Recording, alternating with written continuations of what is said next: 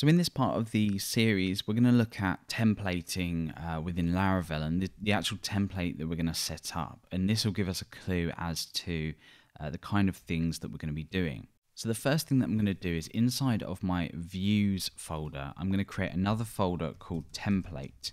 Now you might have just seen a moment ago, we're actually going to be using the Foundation front-end framework to generate things like buttons, forms.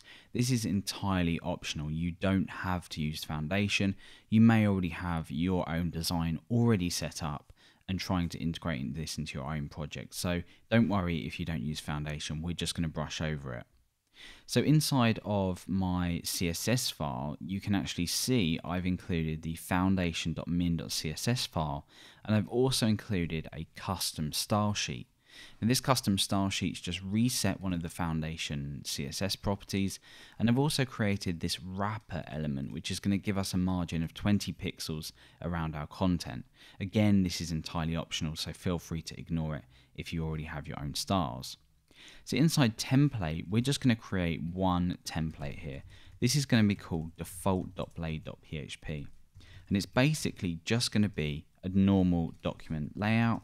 I'm going to change the title here and I'm going to indent this. So inside of the body, we're going to need that wrapper that I created a moment ago. This is just going to wrap the content throughout our entire site. And then in here, we're going to yield in any content that we pass to this. Now we need to link in our style sheet, so let's do that now. So the link to this will be the asset helper, and it will be CSS foundation.min.css, and then I also want to load in the custom style sheet that I created as well. Now we need to load in Jquery as well here, so let's do this now. And I'm doing this from Google hosted libraries, so the URL looks a little bit different to what you might expect.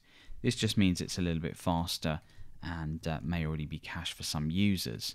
Now what I also want to do down here is I want to yield in any custom scripts that I pass from any of the templates that extend this default template. So that's pretty much our template. Let's just check that it works by creating a test view in here.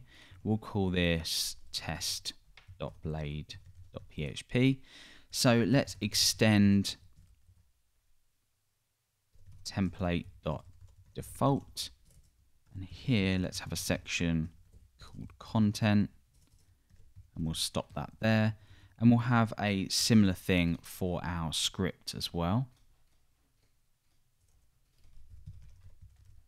So in here we could just generate some kind of empty script, and in the content let's just say hello. So over in root, let's just return view make test. And if this hasn't made sense, you'll see exactly why I've done all this. We've got hello there. If we just view the page source here, you can see that we've got the script down here that's been yielded in, and we've also got the content in here which is evident here. That's also been yielded in. We've obviously got our star sheets linked in here too.